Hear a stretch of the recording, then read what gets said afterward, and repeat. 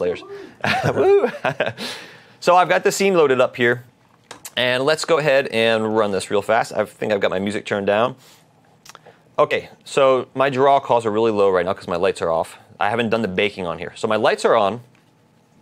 And let's kind of see here. We've got 190 draw calls right now. That is a lot. Very, very bad for mobile. This will be bad. Now, right now, I've already got some saved because some of the objects on the scene right now are already optimized. Unity is telling us how many have been batched together to save draw calls. So we've got 115 calls that have been batched as opposed to having them on this side. It's saving those. So we want to increase this number and reduce this guy right here. So let's take the environment here, organize quite a bit, and taking all the crosses. So if we just click on the cross here, we're taking all of these crosses and put them under one game object here. Now these guys will not move at all. So I know I can come in here and mark them all as static. How do I do that? I put them all in a parent game object here, just like you were showing us with the lights. So what I do here, everything is in a game object. I've got crosses, we've got plants, trees, all organized because that helps us to just come over here. Let's undo this first so I can show you how we do it. This guy right here, static. We want to make sure we check this off. We know these objects aren't moving. You're telling Unity this is highly optimized, it's going to be optimized. This isn't going to move at all. In fact, you get weird effects if you try to move an object that you actually have marked as static. For example, if you were to put a cube in your scene that was marked as static, you would see your collider move, but the actual mesh would stay still. You get some weird effects. So you want to make sure that these things are only ones that stay still. And I'd say that's a common problem too when you're developing. If you attach scripts to certain things that are dynamic and let's say have traps in your level or different things that are going to work and they're supposed to be moving a certain way, but they're just kind of acting funny, always remember to go back in there and check that static setting and make sure that's checked off if it's dynamic or on if it's just going to be a static object that sits in your scene. Good point. Now, because I've got all these child game objects underneath the one called crosses, it says, hey, do you want to enable this for all of the children? Yes, change children, that's what that says there. Do we want to enable static flags with children? This one is what we want, yes. Change children. They're all marked as static. Just like that, let me play the scene here. Notice, so let's go and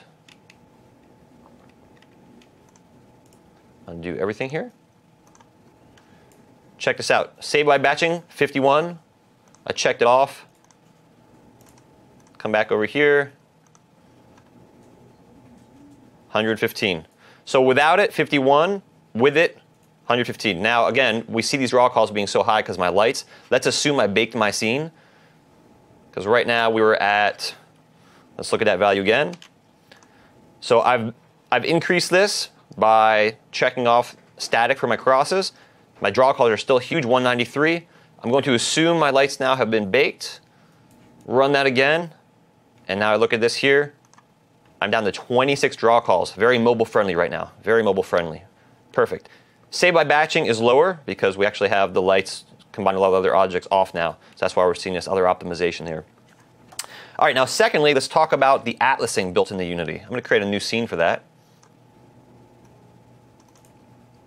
And in here, I'm going to take, I've just got some 2D graphics here to show you what would happen with some 2D stuff. This concept works with really any 2D. I'm just going to take these and throw a bunch into my scene. I'm going to go into 2D mode here, this little 2D button here, just so I can drag and drop my textures into there. These are 2D textures.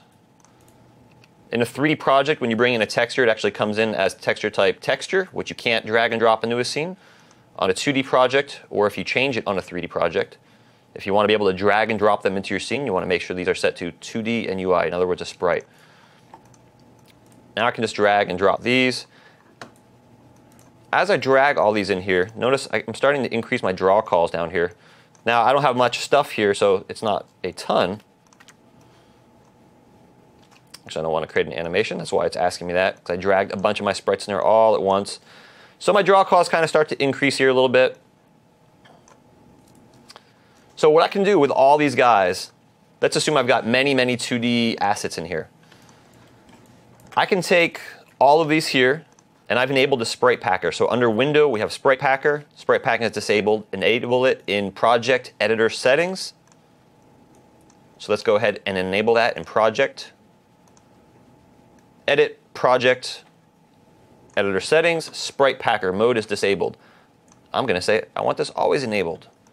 Now when I go back to Windows Sprite Packer, we have our Sprite Packer enabled here. And I'm going to want to click on this first button there, which is Pack. But in order to do that, I need to have told Unity, how should I pack all these together? You kind of want to keep similar colors, similar groups together. These are all fairly similar. So I'm going to come here, I'm going to tell Unity, all of these guys right here, I want a packing tag. It's just text. We're going to call this platforms. So this is how it knows how to combine everything together. We'll call that platforms, apply. So Unity's going to say everything with this packing tag of platforms, just text, we're going to squash together into one atlas so we can draw them all out at once. Now we come into the Sprite Packer, now that we've set our packing tag, and we just pack this guy. Pack, filtering out to atlas 1 of 1. Let's increase the size of this a little bit. And if we look here, now it's taking all those images, and it has one texture with a couple different pages in it. So these are all now on essentially one image, and Unity knows behind the scenes how to map each of these to each object over there. So it's a real easy way just to come in here and kind of pack everything onto there. I mean, of course, I just have a real generic scene here. So that's one way that you can use to pack all your stuff together inside of Unity. You can also do it outside of Unity as well. Prior versions of Unity, the Sprite Packer was in preview mode. That is now out of preview mode. We don't see developer preview only or whatever it used to say on there. In 4.6, it's now just listed as Sprite Packer.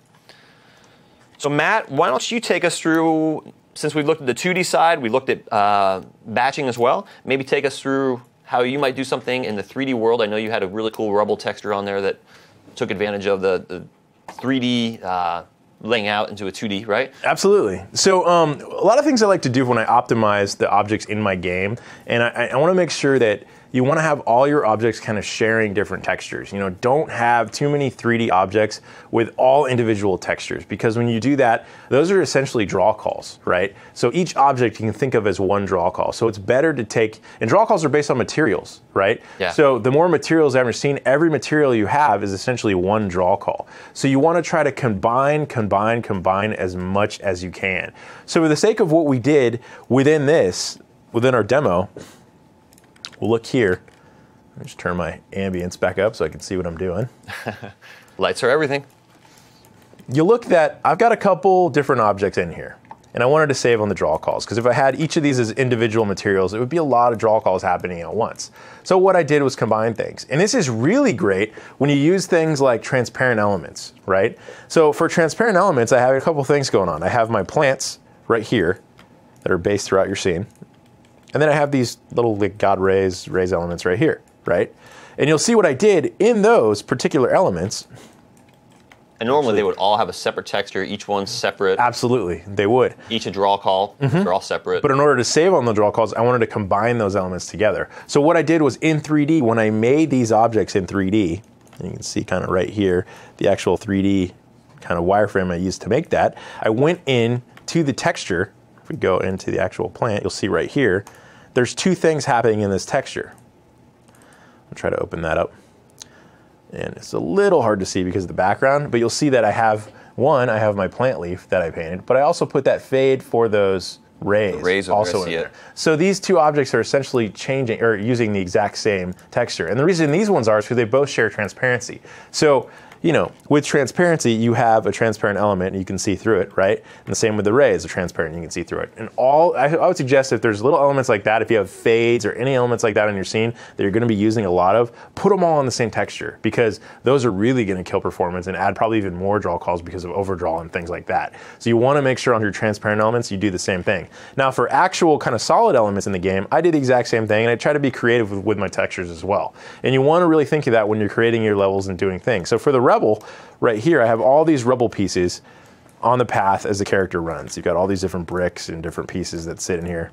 But for these, I did the same thing. These share the same texture with this giant cross in the middle. So I have this cross, and that's the element you're to protect and everything. But on here, I did a couple creative things. I said, well, this base actually uses the same repeatable texture over and over again, this kind of triangular little piece right here. And then I have the elements I cut out for the cross as well. But then I had extra space on this texture that I created. So you can see right here, I have my cross We've got the base for the cross, the different pieces. Here's the base of the texture.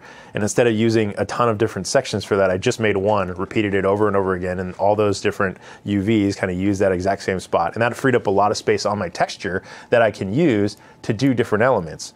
We'll zoom in here so you can see. So over here, I've got my rubble pieces, and those are those pieces I have that are kind of littered across my stage. And then I have some other pieces for more rubble. I had a lot of room in here to do a lot of different pieces. And so you just really, really, really want to be careful as you're making things. To create UVs, you don't need, you know, specific textures for different things. They can all be, if you have room on textures, take a piece and create it in that texture you're already using. I did the same thing with the trees, and that's probably a really good example because you can really see the two defined elements. So right here was the tree I made, and you can see the texture for the tree I made. This was right here. And essentially what I did on that tree was I just made one texture for the bark of the tree, the central element, and then I reused that piece over and over and over again to do all the branches. It's kind of in the distance, you don't really see it. So I have just that one element, and all those pieces are using that exact same element, which is this whole piece right here initially was the trunk that I cut out, and then I used part of that trunk to make the different branches in 3D, right? Cool. And then on that space, that gives me a ton of room, because if you were gonna do a tree and have all these different added textures and stuff, it'd be kind of littered across your texture and they'd be all over the place. But doing that gave me tons of room on here to add more elements. So I put a huge boulder in here and textured that as well. So because these two elements are using that same texture and they're marked as static, I have all of these trees scattered around my project. I got one, all two, three, all in different locations, different sizes, different, I skewed them differently to make them appear as they're all different, rotate them differently, but they're all exactly the same. And because they're all marked as static, you're getting one draw call because it's batching all of that together. It's basically thinking of that as one material and one thing it has to edit. And so you're basically, I think maybe one, maybe two draw calls it might get, and that just depends on the CPU. But when you do that, you save a lot. I did the exact same thing with the wall back here too. I did one texture for the wall,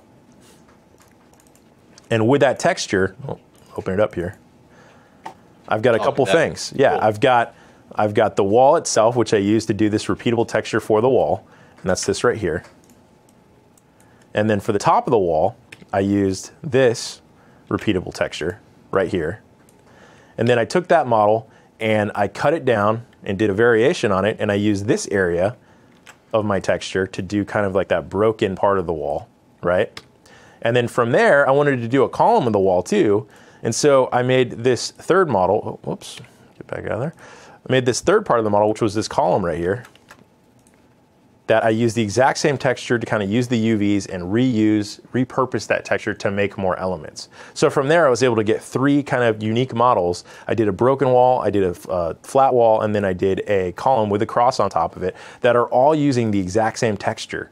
And that's a one draw call. And you have all these elements. You can do all kind of unique things. Yeah, and do really, really cool stuff with it. So that's just a really good tip, and you want to be very cognizant of that when you're building your levels, that you can take all these pieces, combine them, combine as much as you can to build a lot of unique pieces with one material. And save on performance, because remember that draw calls affect CPU. Absolutely. Reduce that all out. Very cool. And these work really great when you're doing things like castles and other things like that. You want to make sure that you just throw all that stuff into one material that all these objects can use. You're really going to save on your draw calls, and you're really going to get great gains out of the performance of your game. That's cool. Well. Yeah. Very cool. So very important tips to remember. Yeah. Let's move on to some other tips that we've got here.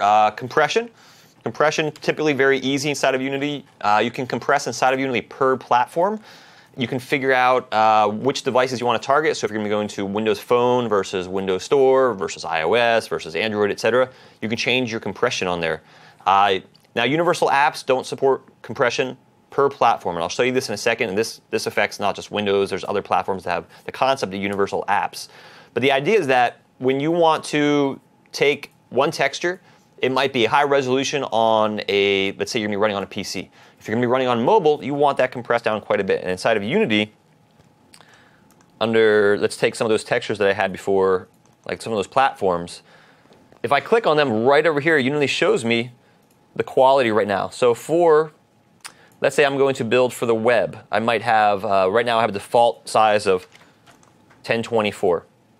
But let's say on Windows Phone, I want to override that value and come down to maybe 256. Let's just look at that real quick here.